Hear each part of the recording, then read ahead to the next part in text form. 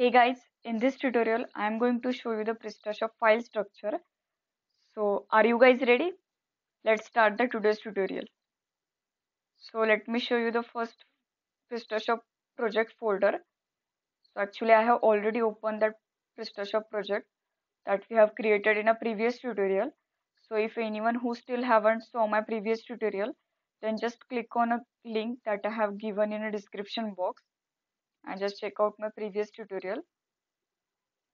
So, this is the Prestashop folder which includes first admin directory. So this admin directory gives us direct access to the back office of the Prestashop. So this admin directory also consists the subdirectories, like first is the auto upgrade, which contains the one-click upgrade module. The next one is the backups.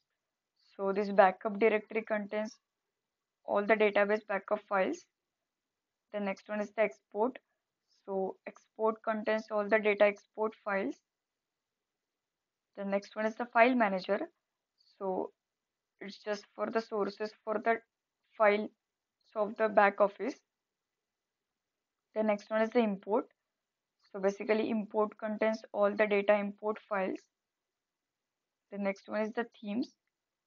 So themes includes default and new themes, or the themes which we have used in our project. The next one is the apps. So basically app directory contains all the configuration and resources files. The next one is the cache. So cache includes all the temporary cache files. The next one is the classes. So basically it contains the legacy classes, which contains container, controller, then database files, then different modules. The next one is the controllers. So basically controller directory contains two subdirectories like admin and front. So basically admin directory gives us direct access to the all the controller files of the back office.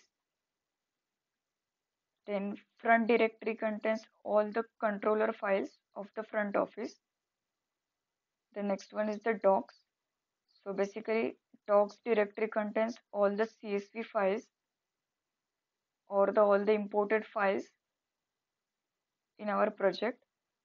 Then next one is the Img directory. So basically Img directory contains all the images, logos that we have used in our project. The next one is the JS directory, which includes all the JavaScript files. Next one is the mails. So basically mails contains all the text and HTML templates for the emails which are sent by the Prestashop. Next one is the modules. So basically modules contains all the installed modules or the default modules which are provided by the Prestashop. The next one is the override. So basically override directory contains all the classes, controllers and modules that we have overridden in our project. The next one is the themes. So basically all the template files which are included in that folder. So basically themes contain classic folder or classic directory contains the subdirectory like assist. So assist contains all the CSS and JavaScript files. So if we want to create a custom CSS and JavaScript file, then we need to create in that folder in CSS and JS. The next one is the tools. So basically tools contains all the development tools. The next one is the upload. So this upload directory contains all the uploaded files of the customizable product. The next one is the var. So basically var directory includes all the cache, logs and session files. Then at the last there is a web service directory. So this is an endpoint of the web services API.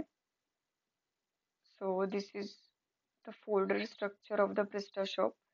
So just look over this folder structure of the Prestashop, and if you still have any query doubts, then just ping me in the comment box and we'll see you in the next tutorial. Goodbye, take care, happy coding.